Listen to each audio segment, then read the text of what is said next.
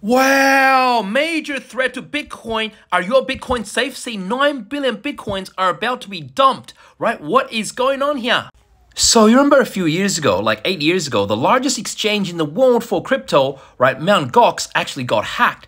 And there were so many Bitcoins that got hacked, but eventually they got most of it back, right? And now those Bitcoins are worth $9 billion and they need to be returned to all the original holders who lost all those Bitcoins, right? But guess what? After 8 years, by forcing them not to sell because they've been hacked, now those coins have gone up so many, like 1,000x's. A lot of those people bought it 8 to 10 years ago at around $250 per Bitcoin. Now it's close to $70,000 dollars per Bitcoin. And of course, it went below 68K because the market realized suddenly there's going to be $9 billion of selling pressure that's coming.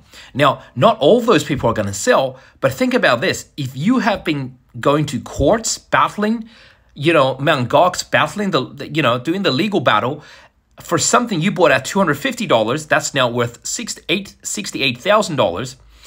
If you bought, like, say, $1,000 worth of Bitcoin back then, it would be about $280,000 now. A lot of those people are just going to take part of it and sell. But is now the time to panic? Not at all, not according to me. I think this is another chance to dollar cost average in. In fact, this is actually quite bullish. Remember how I've been telling you guys that, Biden and Trump are now in a race to see who is more crypto so they can win the crucial votes, the swing votes to decide this election. And recently, as I predicted, the Democrats have made a full pivot towards a pro-crypto position. Look at this. They're now sending out, their campaign staff to be reaching out to the crypto industry, the main players in the past 2 weeks for guidance on crypto community and policy, right? So they're fully pivoting as well, even though they're not announcing it or making big speeches. Both parties are now pro-crypto.